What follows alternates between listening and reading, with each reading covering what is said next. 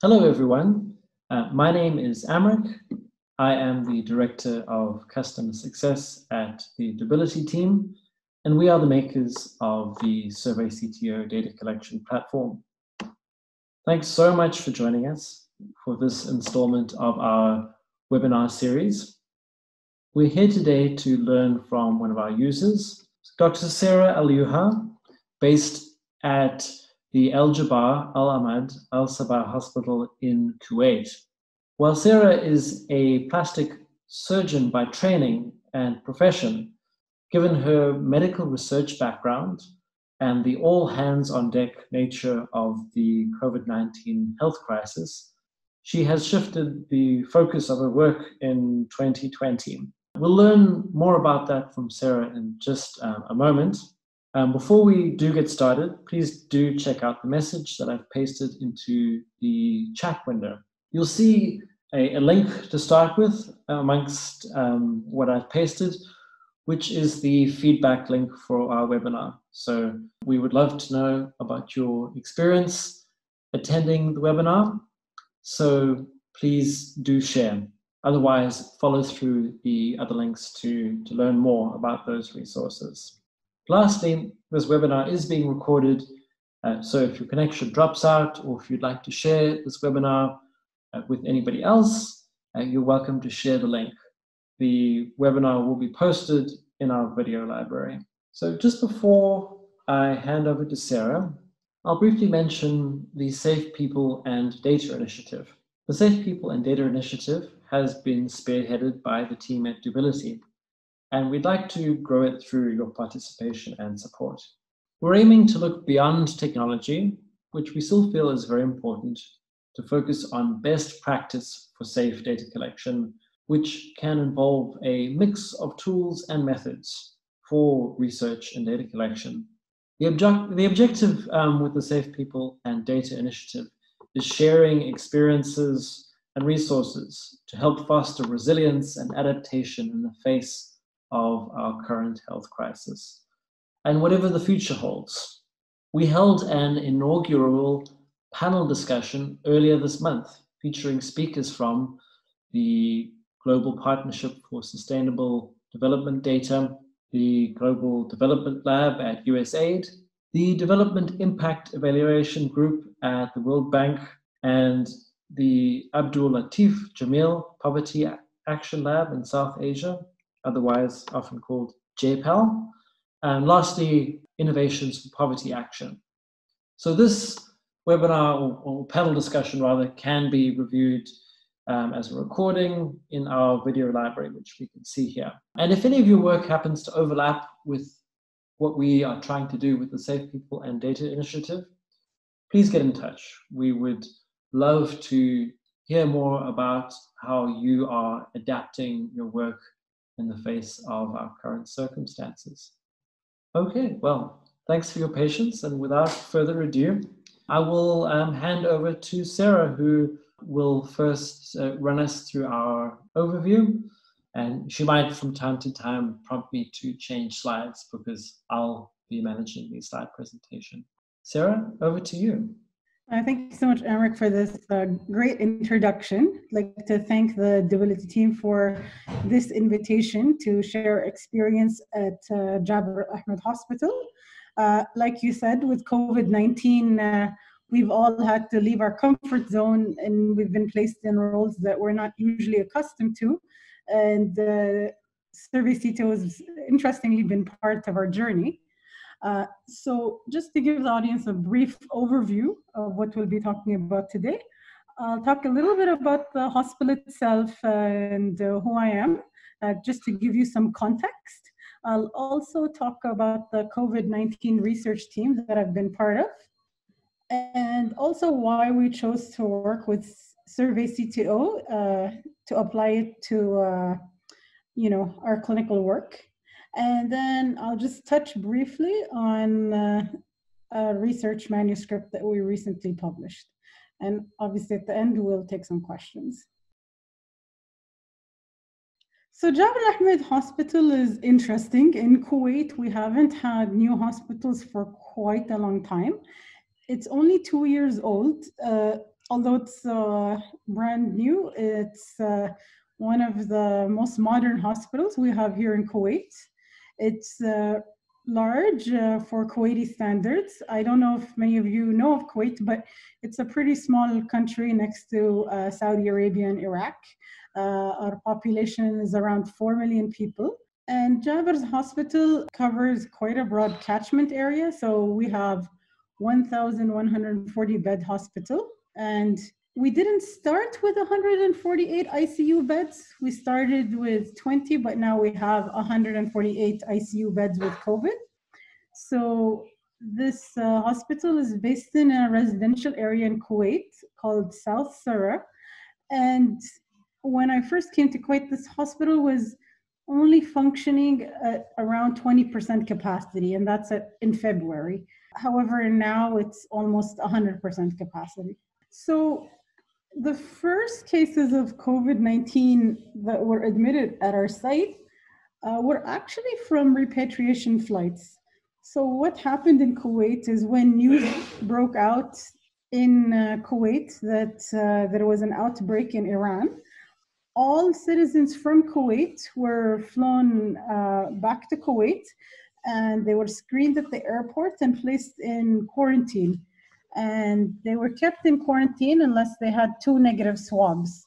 All the positive cases in Kuwait were then transferred to Jaber Al-Ahmad Hospital, and all the patients that were not COVID-19 patients were transferred to other sites.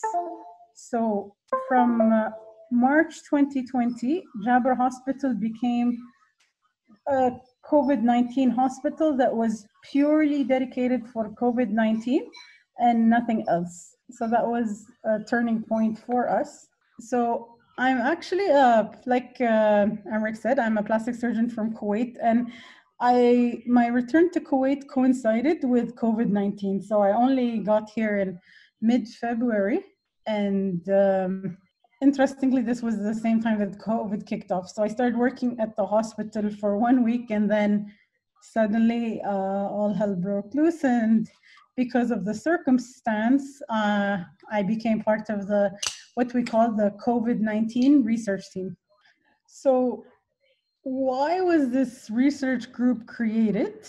Well, there was an initiative to capitalize on the fact that all the COVID-19 patients in Kuwait were going to be based at a single site. So this was a good opportunity for us to understand this new disease.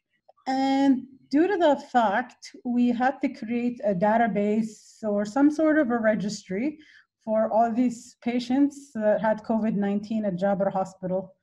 One of the issues is, one, there was a time issue, so we had to do this very, very quickly. IT team and everyone who would usually do this was very busy. A lot of the companies that would have done this were hard to source. And we looked into several platforms. So I know that for medical research, RedCap is a classic go-to. Part of the issues we faced was that we didn't have a university affiliation, and that's sort of a prerequisite for RedCap. We thought about Google Forms, but it wasn't quite right. There was another company called Dendrite. So we explored these things, and they all had their challenges, like would have taken a long time to set up or expense. And when I came across SurveyCTO, I tried a demo, and it seemed to work pretty well for what we wanted to do. And very kindly, SurveyCTO, if you were involved in COVID-19 research, was offered for free, which amazed me, to be honest. So I thought that was great. Before I move on, this is just a picture of some of the teams. So all these individuals have been involved in data collection for us as a research group and helping organize quite a few research projects. So that's just a team pausing with and without gear. So, what we ended up using SurveyCTO primarily as a first project was using it as a registry and used it to enter data that was entered in the. So It was a great fit for us for these reasons. I found it to be very user-friendly, and the interface was very flexible. Even though I don't have any coding background or a lot of software knowledge, it was very easy to use. It enabled me to track users and administer them in a very easy way. For our data collectors were almost 100% physicians. So the phone application was pretty easy for us to use. All it required was a 10-minute online meeting where I showed them how to do it, and then everybody was able to use it successfully. So that was nice. I think some of the limitations with the web-based registries is not having it in an application form. Also, when people were using tablets or iPhones, within the context of a COVID-19 hospital, disinfection is important. So with paper, can't really wipe it down. However, with the fact that we could just use the phone application, it was easy to put plastic covers and disinfect the hardware that we're using. Also, it was really useful to use the data monitoring capabilities. So it enabled us to get information about our hospital instantly, which was great. We're able to know the status of most of the patients. And when it came down to do data analysis and doing some statistical analysis, the export function was fantastic. You could easily export your data in the perfect format to Excel or SPSS directly. So I know our statisticians love that we use this software. A big plus for us in Kuwait, because the first language is Arabic, is that you could use multiple languages. So I know for other studies, the fact that we're able to incorporate Arabic or Bengali in our forms was very useful. And the last point was really important for us is that I was pretty confident that our data was secure, which, within the legal framework for clinical work was really important for us. So I'll touch briefly on the study that we carried out. So it was very basic. Every patient that was admitted consecutively to Jaber Hospital during the study period had data entered manually by the physicians. So the unique thing about the study is that, we're representing our entire population because every single person was admitted there at the time of the study. Initially, the first month, we had data for 1,000 patients. Then over time, we expanded it to include over 4,000 patients. I know bigger countries have much bigger databases, but for us, this was probably one of the biggest databases that we had ongoing, like a prospective registry. And this data was used for several purposes, but one of the main purposes for our main research study was just to establish the baseline characteristics for COVID-19 patients in Kuwait. And we also looked at risk factors for patients either succumbing to the disease or being admitted to the intensive care unit. So if anyone's interested, this was our paper. This was the first one. So it's looking at characteristics, risk factors, and outcomes among the first consecutive 1,096 patients diagnosed with COVID-19 in Kuwait. So we're proud of the fact this was one of the first papers to be peer-reviewed and published in our country, which was very exciting for us. This is just one example. So using that database, we're able to look at several other things. Just by having that confidence with the SurveyCTO platform, we're able to expand this platform to help us with other studies we're looking at. So just some of the examples where we've used this interface for other types of medical research. One of the projects we've started and recruited around 200 patients so far was just looking at risk factors for getting COVID-19 for healthcare workers. So this is a phone-based survey, and for healthcare workers who agree to take part, we invite them to come to Jaber Hospital and test them, do immunological testing to see if they've been exposed to COVID-19 during their line of work. The phone-based survey worked really well for our team through SurveyCTO, and some of the integrations with text were very useful. The other project was we've been doing random screening in the community. So we've have data for around 12,000 people. And those are face-to-face encounters. However, the fact that our doctors are able to use tablets was very useful because for the same reason that it's easy to disinfect and it's quicker. And you're able to take pictures when the need arises. And then another example is we've been doing similar to the first study, just a chart review where we're tracking surgical outcomes for COVID-19 patients. So I think it's revolutionized things for us. And the nice thing about it is as soon as data collectors and physicians were comfortable with the software, any idea or ongoing project we had, we were able to utilize the same platform and be consistent with it. So it's been great, honestly. So relevant features for us, I mean, the great thing about the software is it's so flexible and you're able to customize it to your needs. And for me, because I'm not IT savvy, the great thing was if I wasn't sure how to get the software to do something that I wanted to do, the SurveyCTO desk is always very accommodating. So usually you get an answer within 24 hours. And anything I didn't think we could do with SurveyCTO, turns out we could do, which was great. The image capture part is great for several reasons.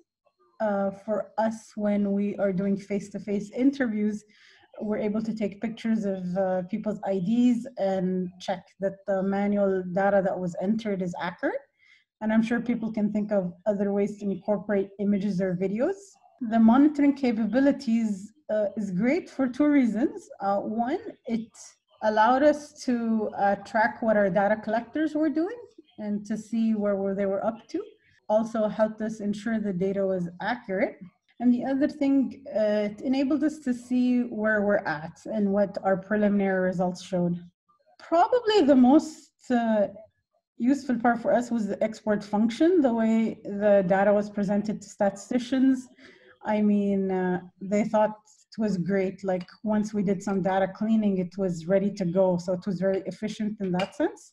And really the phone application has been great because the learning curve for that is so low that anyone could become a data collector for us. And that was just great for us. Great. Thanks, Sarah. I think that brings us to the end of your slides that you prepared. Is that correct? Yes, that's correct. Thank you. Great. Well, thanks so much for the presentation. I mean, personally, I've found this really interesting. I mean, the practical tidbits about how to prepare your team in the face of this sort of challenge, I think are really useful. Even just little things about thinking about disinfecting devices is really useful.